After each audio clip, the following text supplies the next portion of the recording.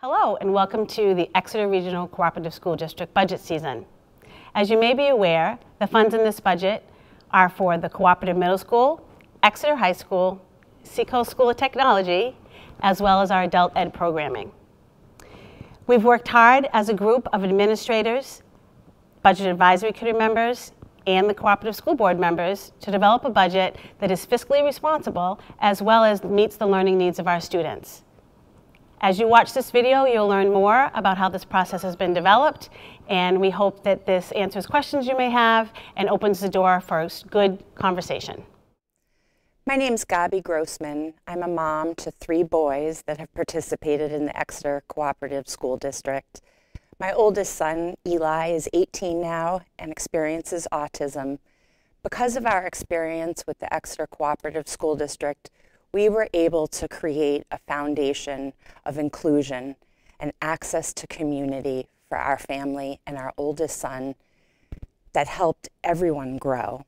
The relationships and connections and activities that we've experienced through the schools has totally enriched our son's life and continues to enrich the peers around him.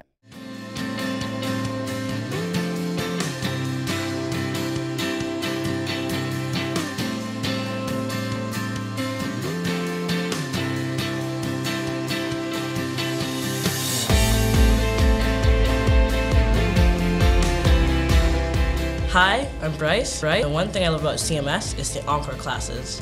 They offer different opportunities for different students, like computer science or art.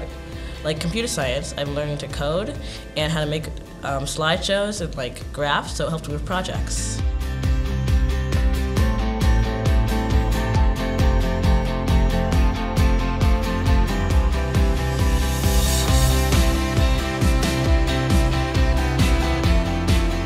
Hi, I'm Hannah Cass and I go by she, her pronouns. And I'm Beatrice and I also go by she, her pronouns, and we're both juniors at Exeter High School. Being part of the Student DIJ committee, we've done really cool projects such as this mural to instill belonging within the community. And with that, we've also learned personally how to grow as individuals ourselves and also to instill such values and goals within our own community here at Exeter High School. It's really been implementing quite well into the school. We've seen a lot of good feedback from teachers and other students who've said that they have felt more connected to each other and generally more comfortable within the school.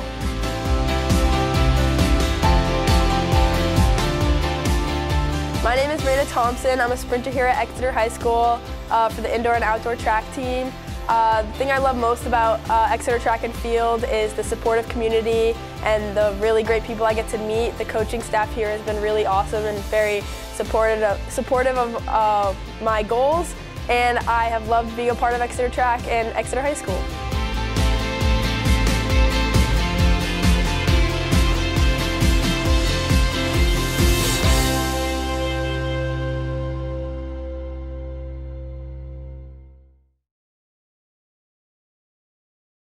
My name is Molly O'Keefe, and I'm the Director of Finance for SAU 16. The cooperative budget is made up into 3 sections. Fed Funds is the adult education grants. Food Service is our meal service program. And the General Fund, which is the part of the budget that impacts your tax rates. Overall, the proposed FY25 budget is a decrease of 1%, or $693,474. My colleagues will help explain the major changes in the FY25 budget. Hello, my name is Heather Murray, and I am your Human Resource Director for SAU 16. When looking at our personnel budget for this year, all positions are built into the Exeter Regional Cooperative School District budget. For those staff represented by a union, their pay, step and track, are dictated by their collective bargaining agreement. Our non-union employees are budgeted to receive a 3% increase. The decrease in paraprofessional support was offset by contracted services. And in addition, 5 positions were reduced through a retirement incentive. We actually have 8 retirees this year, and we are so grateful for their service. Our substitute line has also been decreased based on prior year actuals. And finally, there is a 9.9% increase in the guaranteed maximum rate for health insurance and a 4.7% increase in the guaranteed maximum rate for dental insurance. I'm Lisa Morin, the Special Education Director at the high school. I'm going to speak towards the increases in special education. First, you would notice there's an increase in contracted services. This is largely due to the level of specific needs, which require specialists to consult with or for them to provide direct services to our students. Also, we've had to use outside agencies to hire staff in response to the paraeducator shortage. The next line is tuition.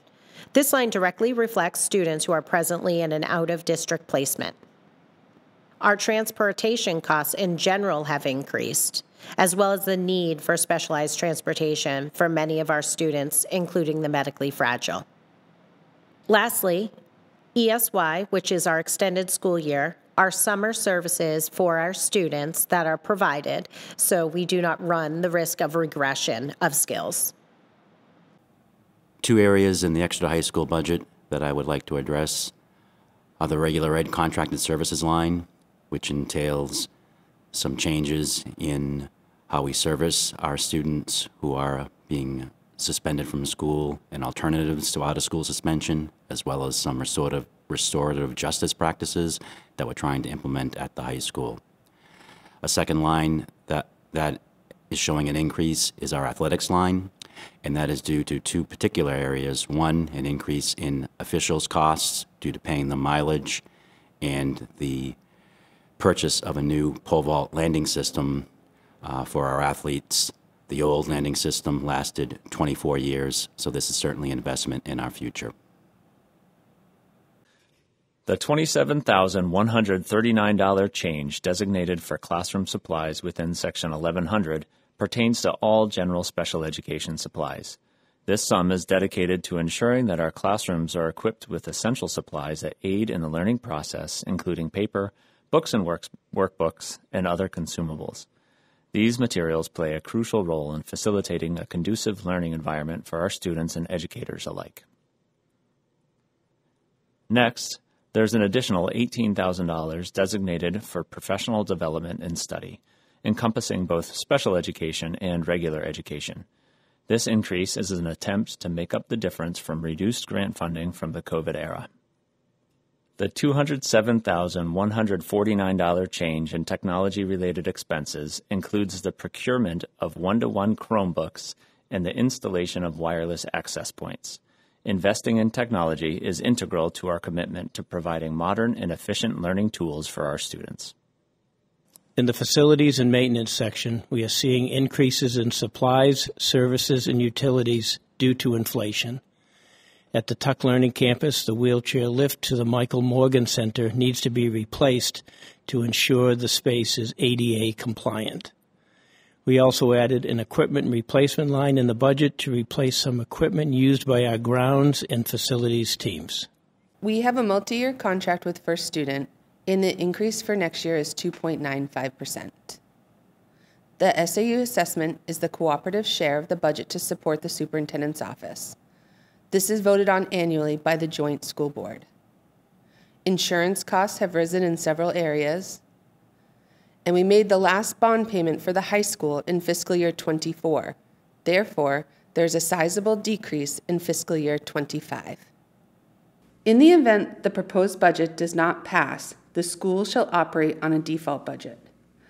The default budget freezes the appropriation from the current year, except it is changed by obligations mandated by law, debt service obligations, and it is reduced by one-time spending in the current fiscal year that is not going to reoccur in fiscal year 25. On the ballot, it will list the default and the proposed. This chart details the difference between the two numbers.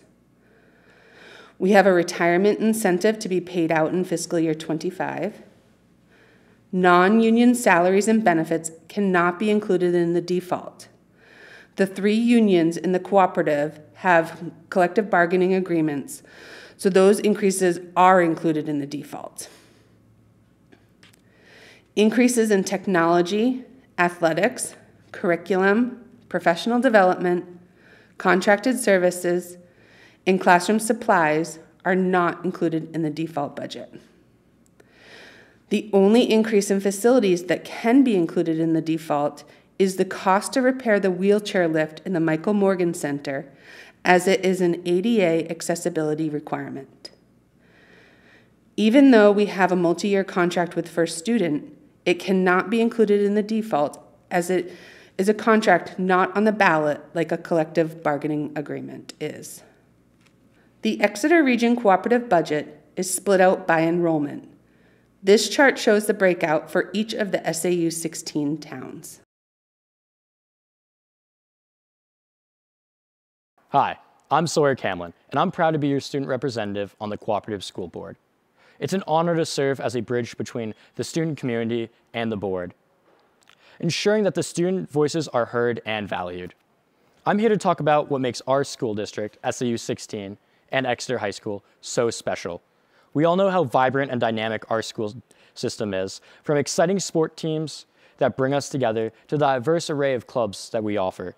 Be it drama, science, or community service, there's something here for everyone. It's a sense of community and involvement that makes our school not just an education institution, but a place where lifelong memories and friendships are made. Now, I want to extend a special invitation to our voters.